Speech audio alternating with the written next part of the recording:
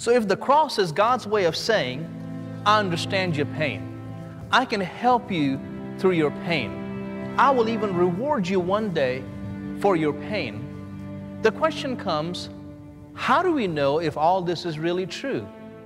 How do we know if all this will really happen? It's because of the resurrection of Jesus Christ. It's because Jesus rose from the grave, we have the guarantee that one day God will do away with every pain, every suffering, every sorrow. Jesus said in John 14, I will not leave you orphans. I will come to you.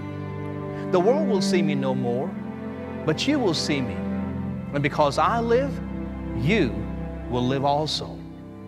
And one day, God will wipe away every tear from our eyes. There will be no more death, no more sorrow, no more crying, and no more pain. And who will accomplish this? It's the Alpha and the Omega, the beginning and the end, Jesus Christ, the crucified and living God. Do you know Him? Is He your Savior? It is very simple. Look to Him and live. He died on the cross for your sins. He took the wrath of God upon Him so that you wouldn't have to. Look to Him as your Savior. Trust in Him. Receive His forgiveness. Thank Him for saving you.